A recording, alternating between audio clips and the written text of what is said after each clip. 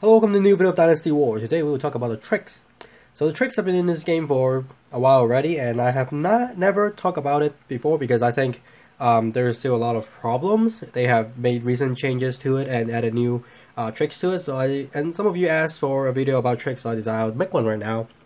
So for tricks, you need the Imperial College to unlock tricks, and I am not sure at what headquarter level you will get the Imperial College, but at each level you get an additional trick for up to 5 tricks right now. And along with each level for your Imperial College, you get 3 extra level for your individual tricks. So right now, my Thunderbolt is level 12 because my Imperial College is level 4. In order for me to upgrade it to level 13, I'll need the next level of Imperial College. So the first trick is Thunderbolt.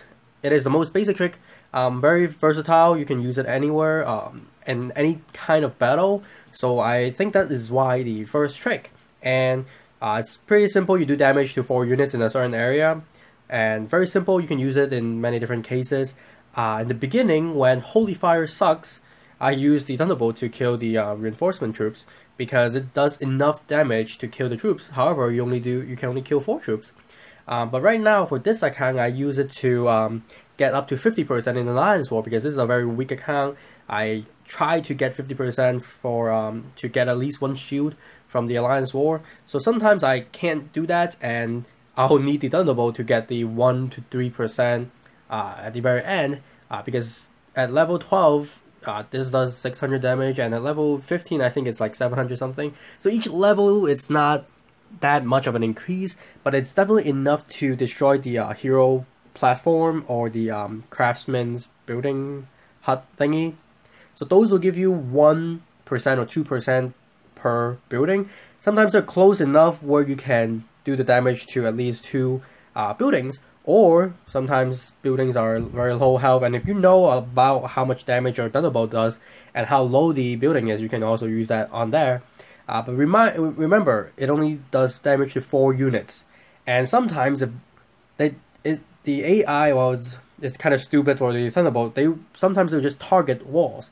They will attack walls, and if your range have walls in them and more than 4, it is very likely that all 4 damage will apply to the walls instead of the building or troops or heroes that you intend to attack. This happened to me a couple times. Right now, I use this with Lubu. I have complained about Lubu's skill being very weak. My Lubu is almost maxed out already, but it's still very weak. Sometimes it cannot kill heroes, and when that happens, I'll use the Thunderbolt to finish off the hero. So it is very versatile. You can use it in many different situations, and if you don't find the other one useful, you probably want to use this one. So the next one is Holy Water. It has an area of effect that heals 8 targets for a certain amount of HP, and this healing occurs within 5 seconds. So right now at level 1 it's 290 healing per target in the 8 target. So in the beginning, I don't think they tell you how many targets it heals, so I always thought it heals everyone in there, or at least a higher maximum of target, because 8 target is very, very little targets, okay? And obviously this trick is useless to heroes. Couple hundred HP for hero is nothing. They can easily out damage that healing easily, so I don't think this trick is really useful for hero. At level 9, it's 460 something healing. So I don't have any trick. I don't have any holy water that is higher than that. So I don't know what is the maximum or what could it heal more. But for this trick, I find it only useful in Alliance Dungeon because you have a lot of troops grouped together, and they will be probably stationary. Your healers sometimes will focus on a hero or certain troops and ignore the other troops, or healers cannot heal themselves. They cannot heal other healers as well. So when your healers are damaged, you can use the holy water to heal them. But for only a couple hundred HP, and it's a slow heal because it occurs over 5 seconds, it's really not that useful when in other combat, in other siege or whatever battle you're in. So holy water, it's especially right now that they specifically stated it's only 8 targets for a couple hundred HP. I don't think it's even worth using. Maybe if they could change it for more targets or heal more, or somehow make it better, because right now couple hundred damage the enemy, the other side, the defensive side, can easily do that amount of damage pretty quickly. And not a lot of troops have over a couple hundred troops that will wait for this trick to heal them.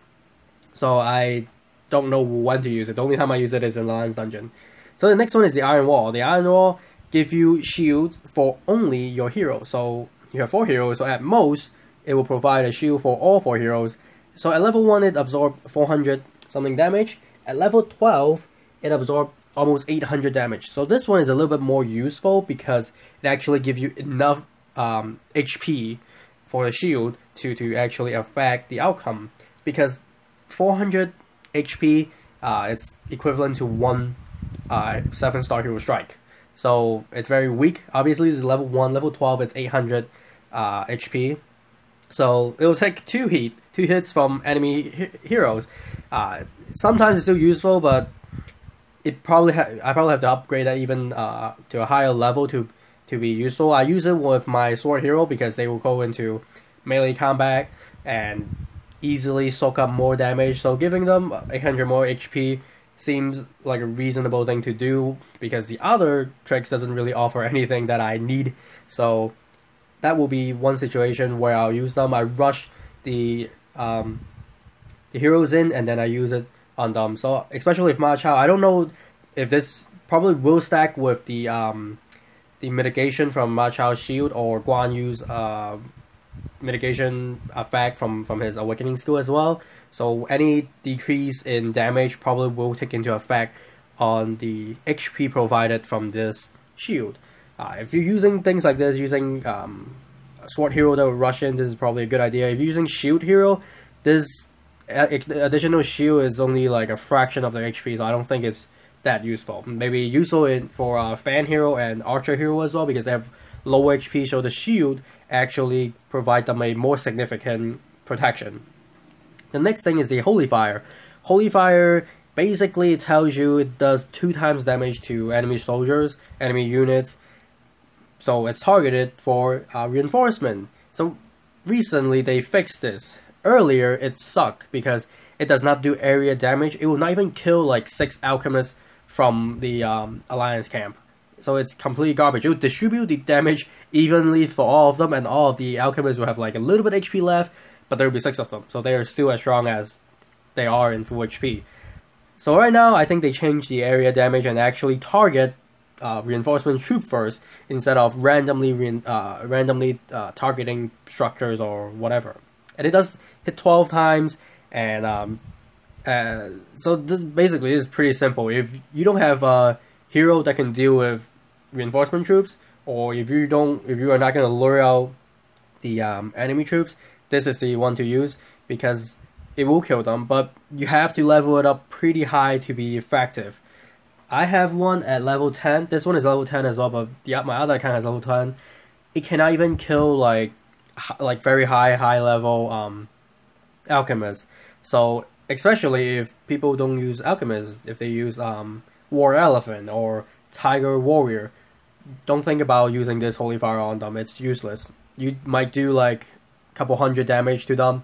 It doesn't do anything. So if you are only afraid of alchemists or a bunch of archers, then this will be the trick to use.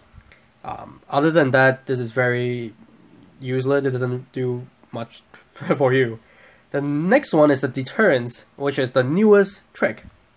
Basically, give you a buff on attack speed and movement speed, which is, I think, a very, very good trick because it really helps you attack. It's a very offensive trick. While a couple of the previous one, they are more defensive and not very. You can't really use them strategically. You only use them like that, and that's it. So this one, you can use it along with your troops. Whatever troops you have, this will buff them. Movement speed is just whatever. You don't really care. It's really the attack speed. Attack speed by 11%, it's a lot. And each level you level it up, you get an additional 1% for both the attack speed and movement speed. So you can easily get it up to, I guess, over like 20 to 30%, which is very fast. This is useful, I think, useful in both Alliance Dungeon or any other siege battle, because it buffs your attack. While you might not find the other 4 useful, this will always be useful because you're always attacking. Now, if you only use heroes to attack, you rely on heroes to attack, this might not be that useful because you're only buffing the hero's attack speed, which could be useful as well. But when you rely on hero, you're usually relying on their skill instead of their auto attack. Now, this one is useful in Alliance Dungeon because of the attack speed. Because you have a bunch of troops standing in the same position, and all of them can take advantage of the 10 second that this trick allows them to have a higher attack speed. I have talked about using Sima Yi in Alliance Dungeon because of the buff, damage buff, and attack speed buff.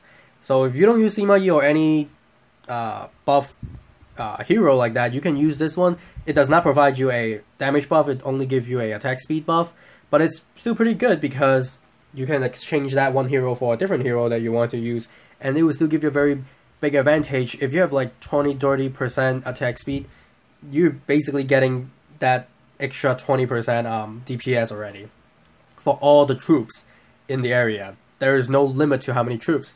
It's only 10 seconds. This could be useful with along with Jiang Wei's Awakening skill. His skill only give damage buff.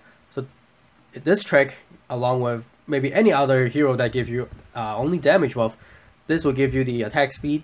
So you can use this on Alliance Dungeon. I think it's the perfect trick for Alliance Dungeon. It's very offensive. You can use it on other battle as well. It's always good as long as you use other troops. So these are the 5 tricks right now in the game. Just a quick note, Thunderbolt and Holy Fire will not damage resource storage. That's one thing they used to do it, so you can just randomly throw a Thunderbolt and loot a couple 100 beads. Now you can't do that. The Thunderbolt and the Deterrence is probably the only offensive trick that you can use, while the Holy Water and Iron War is very defensive. Holy Fire is only for the reinforcement troops, and it is very useful, but honestly I think right now the one that I use the most is the Thunderbolt or the Iron Wall. Deterrence, sometimes I'll use it for Alliance Dungeon, but because I have Sima Yi, I don't really need it, and Holy Water is just kind of garbage right now. So this is it for this video. If there's any update on tricks or new tricks or changes to their ability, I'll talk about it. And I'll see you in the next video. Bye bye.